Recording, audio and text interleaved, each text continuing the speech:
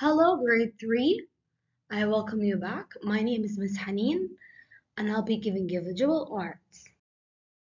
Let me start introducing you to the first week of visual art.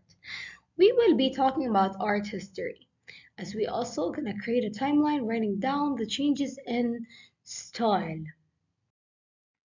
Let me start introducing you to the visual art timeline, where it started with the ancient art and then moved to the Expressionism, Renaissance, Cubism, and Baroque, and then Impressionism and contemporary art, which is modern art nowadays.